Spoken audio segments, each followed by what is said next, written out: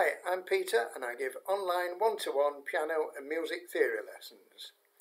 In this video I'm going to show you how to find the notes on a piano keyboard, and I'm also going to show you what the first 5 notes going up from C to G look like when they're written on a musical stave in the treble clef, and the first 5 notes going down from middle C to F look like when they're written on a musical stave in the bass clef. The white notes on a piano keyboard are named alphabetically from A to G, from left to right. So we start at the very left hand side, and that note is A, B, C, D, E, F, G. Now when you get to G, that's it, you don't go any further, you just simply go back to A and repeat it. B, C, D, E, F, G, A, B, C, D, E, F, G, etc. all the way up the keyboard. Now if you're wanting to find a note somewhere in the middle of the piano, you don't want to be starting right down at the bottom and ploughing your way through the alphabet. So what we do is use the black notes as landmarks. They're in groups of 3, 2, 3 and 2. So when you sit at a piano, if you're in the middle, straight in front of you there should be 2 black notes, and just to their left, the white note there is C. We call that note middle C because it's roughly the middle of the piano.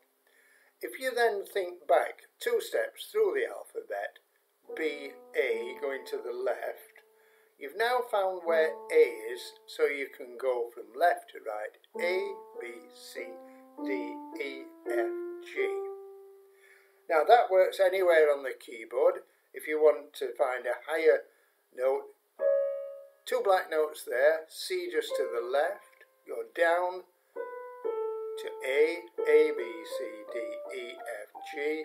If you wanted to find one lower down on the keyboard, and make sure you've only got 2 black notes, not 3, just 2 black notes. Just to the left is C, go down to A and work your way from A.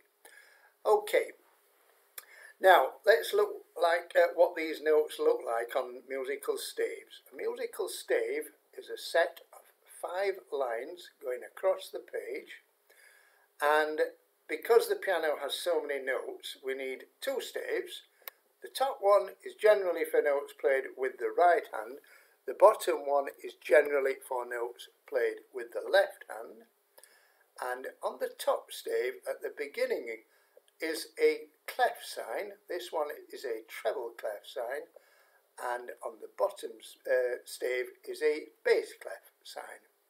So let's go back, find those 2 black notes in the middle. Just to the left of them is this note, and that note is middle C.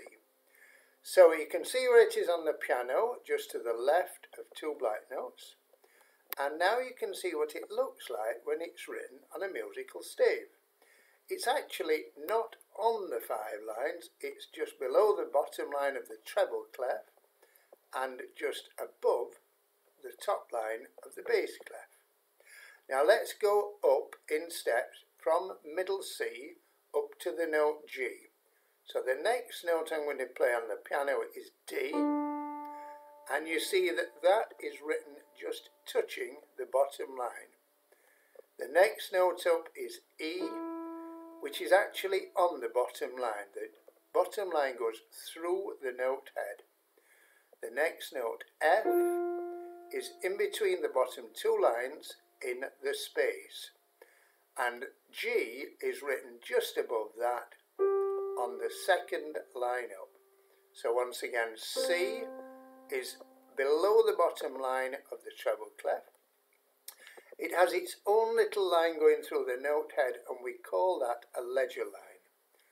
1 step higher is D, just touching the bottom line, E on the bottom line, F in the bottom space, and G on the second line up.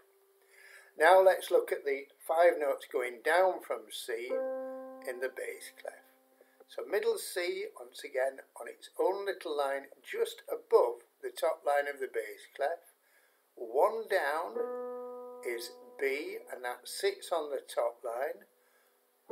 Down from there is A, and that is on the top line. The line goes through the note head.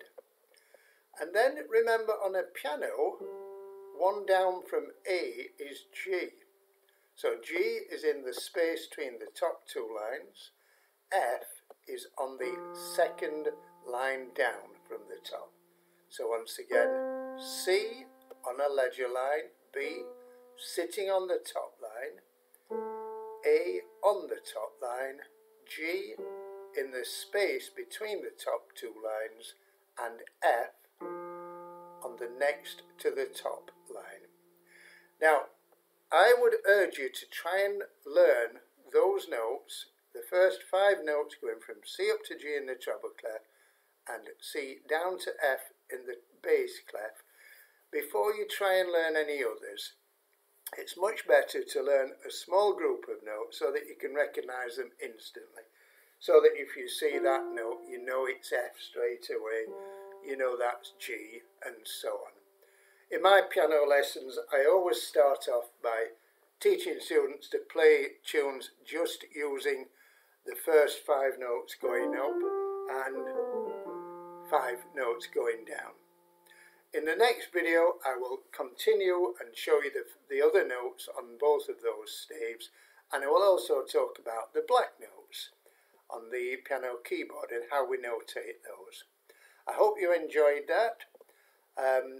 Please click like if you did and subscribe, and if you were interested in any online one-to-one lessons, please visit my website, and I do a free trial lesson with no obligation to continue. Thank you.